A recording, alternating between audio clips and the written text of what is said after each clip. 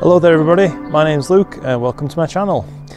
Tonight we're going to be shooting NGC 4725 and ARP 159. They're both two beautiful but very faint galaxies that'll appear in the same shot hopefully.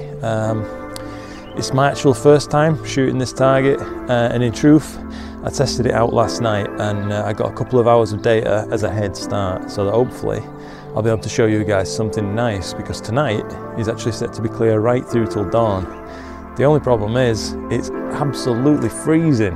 Now I know some of you probably come from much colder climates than me, but I guess when it's -6 wind chill it feels plenty cold in non-appropriate clothing. But anyway, I'm still hopeful that I'll be able to get something good done tonight, and I'd like to take you along for the journey.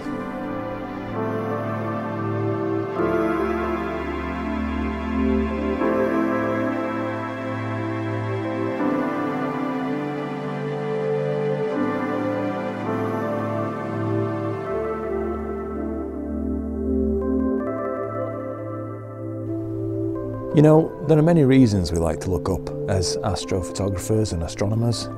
Maybe it's just to see the setting sun in anticipation of the night that's to come. Perhaps we'd like to see the Milky Way hanging overhead. Another valid reason is to try and dodge poo. Oh dear.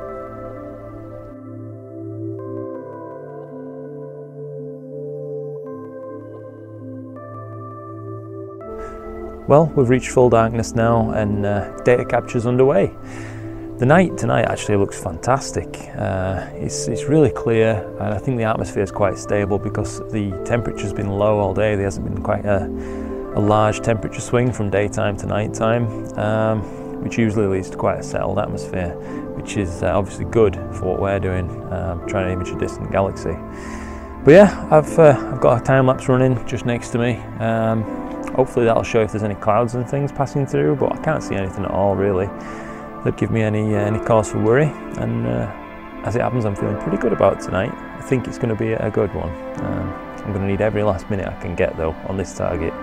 It's not something I've shot before, but the test exposures are really highlighting just how faint this one is. I can basically see the galactic core, and that's about it. None of the extensions are really readily visible in single exposures, but I'm not hugely put off. Certainly we'll see anyway.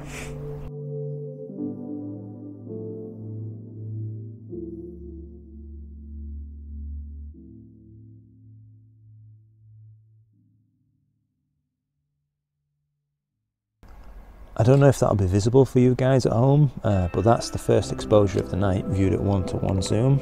If I just pop out, yeah, there's not really much showing, but I'm still feeling quite hopeful. But I think I'm gonna have to go inside now and warm up a little bit. It's freezing out here.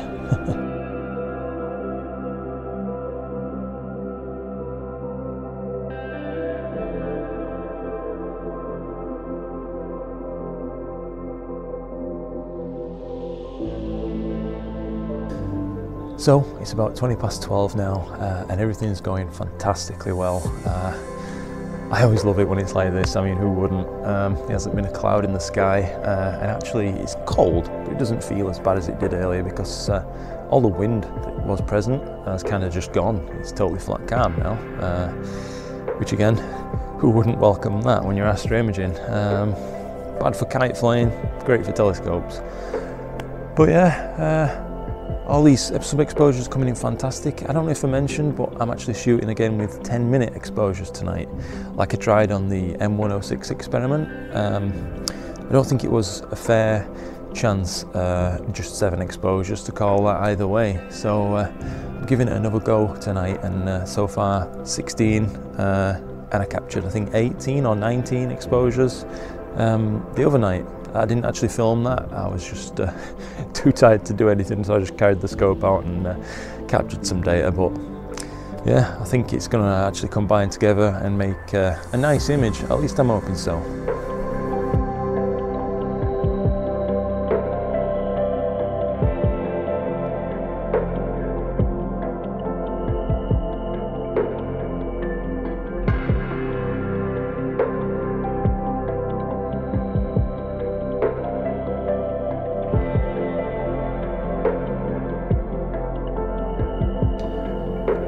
I just wanted to show you one of these exposures from slightly later in the night now. Basically, the ones earlier in the night, you could just see the galactic core and kind of none of the extension. But on these later ones, you're able to see kind of a little bit of extension around. I don't know if that's visible for you guys at home. If not, you just have to take my word that it is there. I promise I'm not seeing things. But yeah, it's very encouraging, because if you can see that on one exposure, then it's only going to get better the more of them that you stack.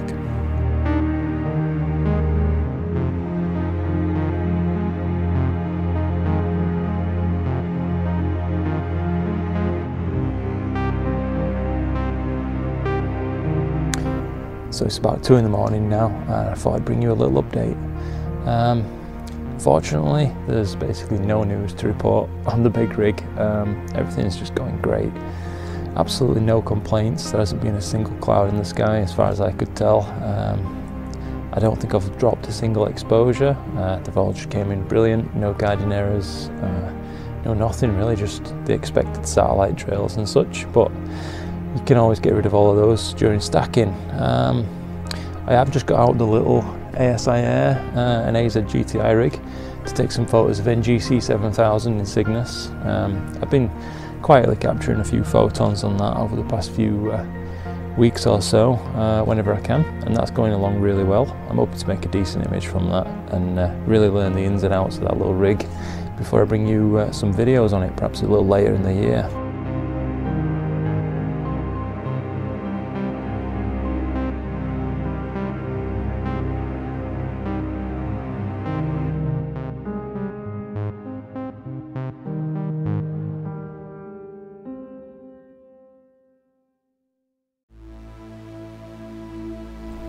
Well, it's almost 3:30 in the morning, and I hope it's not showing too badly, but I'll be honest with you, the tiredness is really starting to catch up now.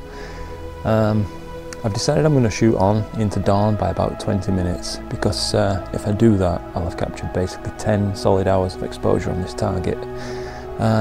There's only a few times in the past that I've done so, and it has always been worth doing. I've never once regretted it.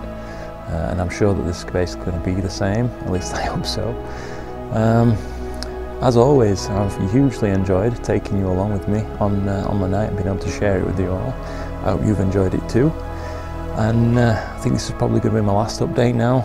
I'll go inside and collapse in a heap for a while until it's time to finish the night. And yeah, as always, thank you very much for watching, and clear skies.